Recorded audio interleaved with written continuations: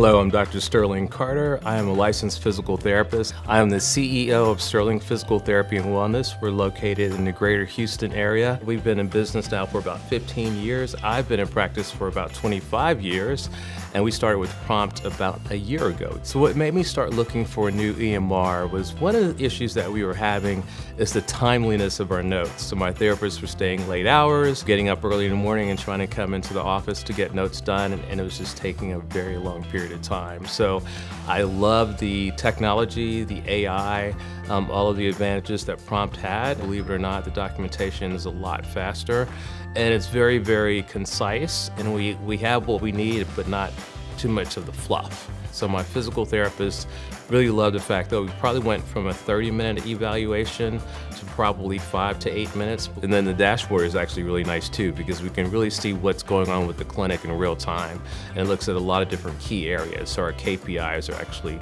really easy to find. So since switching to Prompt, our revenue per visit has actually increased from $90 per visit to about $110. So we've seen a $20 increase in our per visit rate.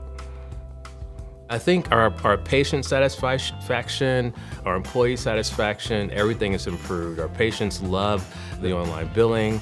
My therapists love how easy Prompt is to use. I think that when we're looking at healthcare in general, healthcare is really more of a antiquated, archaic type of system. One of the things that I love about Prompt is it's very new, it's technology driven, it has AI components, and it's completely changing the way healthcare is going to be done in the future. I can tell you that Prompt is doing things a little bit different, and it's a worthwhile change to make. It's a great opportunity for you to really learn how to run your practice better and really help your clinicians to do their job a little bit better and to leave each day a little bit happier.